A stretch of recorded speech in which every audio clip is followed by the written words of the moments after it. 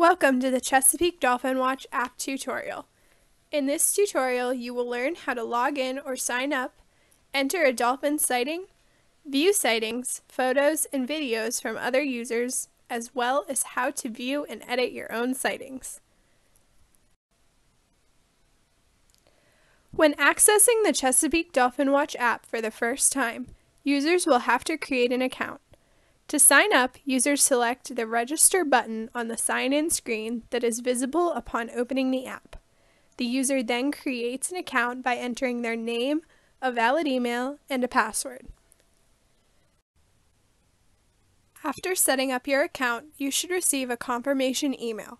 Click the link in the email to confirm your account and log in. To log in, the user enters their email and password that they entered during sign-up. Users will be prompted to log in each time that they use the mobile app. Some internet browsers, such as Google Chrome, may allow you to save your email and password so you don't have to log in each time.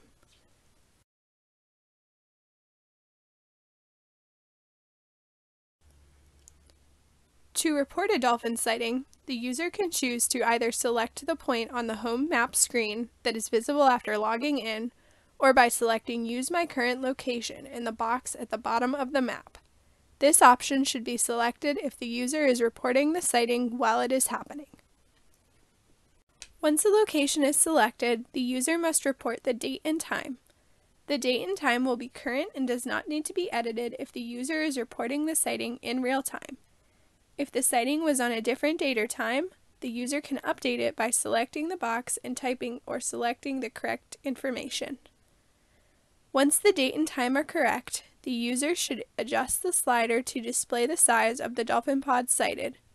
The user should also provide a description of the encounter if able. If the user took photos and videos, these can be uploaded via the button at the bottom of the screen. When finished, click Save to make your sighting official. A pop-up box will appear asking you if you want to submit your sighting or if it was a mistake. Click Save to confirm your sighting.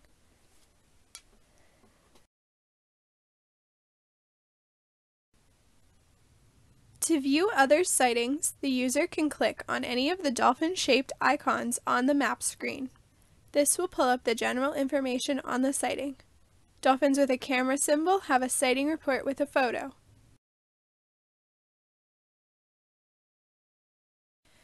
To contribute to this project financially, you can access the donation page through the Access menu, which is located at the left of the screen and appears as 3 parallel lines.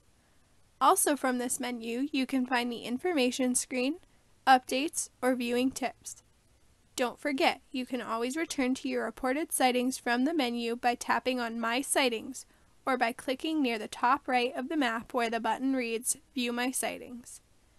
The heart and money symbol link is to the donation page. The binocular symbol brings up more important information to keep in mind when you are viewing dolphins in the wild.